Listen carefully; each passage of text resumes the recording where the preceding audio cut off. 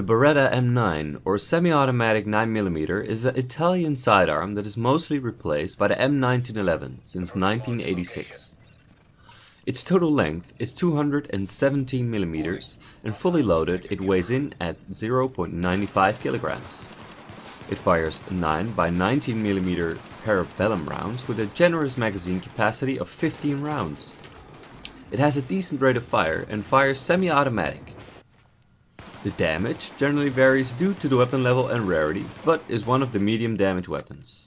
The optimal range is around 16 meters with a maximum range of 75 meters. It fires at 450 rounds per minute, which is faster than some of the other sidearms. Its recoil or stability is decent, which is around 32%. Its center speed or accuracy rounds out at 29%. The reload is fast and takes 1.6 seconds to complete. The M9 doesn't have all the modification slots available to it. It only contains the muzzle slot. And so, for the muzzle, we recommend the muzzle brake, with the added critical hit damage and weapon damage. The superior and high-end weapon variants allow the weapon to have 2 or 3 weapon talents. Here are the 3 we recommend. Expert, which increases the damage by 100% when the target's health is below 30%. This talent is fixed for all sidearms.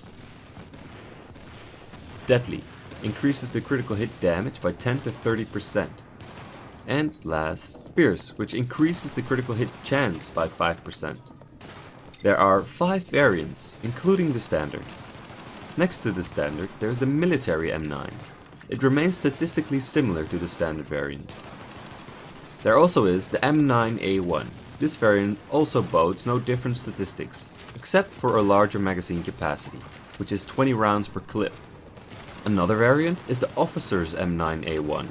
This variant is also statistically similar, but also has an increased magazine capacity.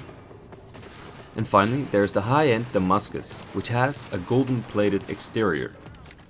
It also gets increased damage and 3 fixed weapon talents, which are harmful, which gives 12.5% chance to apply bleed status effect. Restored, which removes all negative status effects when killing a target.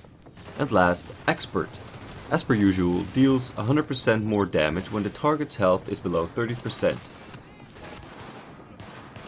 For your primary, equip the Midas with the recommended modifications, which can be found in one of our earlier guides.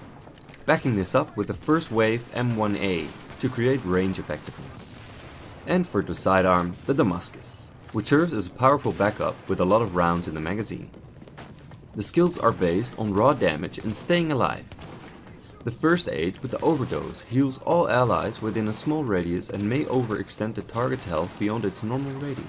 The pulse with the tactical scanner sends out a recon pulse that marks hostiles and allies through walls and covers.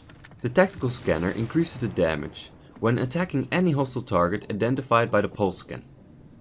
And for the signature skill, the tactical link increases the damage with 50% for 12 seconds. Thank you for watching. If you enjoyed, consider leaving a rating and subscribe for more related content. And if you have any questions, comments or constructive feedback, leave it in the comment section down below.